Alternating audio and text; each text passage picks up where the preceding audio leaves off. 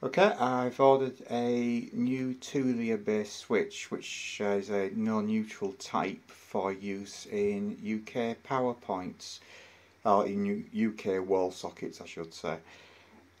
All the ones I've ordered in the past have been like this type, which have come with a built-in ESP8266, but on opening up this one, it's no longer an ESP chip. It's a CB3S, which is a BK7231N chip, Openbeken based chip. Now my first thought was just to desolder it and put in an ESP chip and flash it with Tasmoto in the usual way. But I've seen that there's now a new firmware called Openbeken.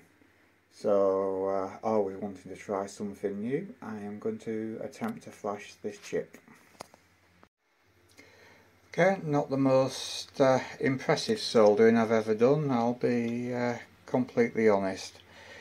But basically, if you connect it up as shown, so the bottom two pins are the 3.3 volts and ground, and the TX and RX at the side. It's your standard TTL converter, and then run the command on the website, which I will link in the bottom of the description.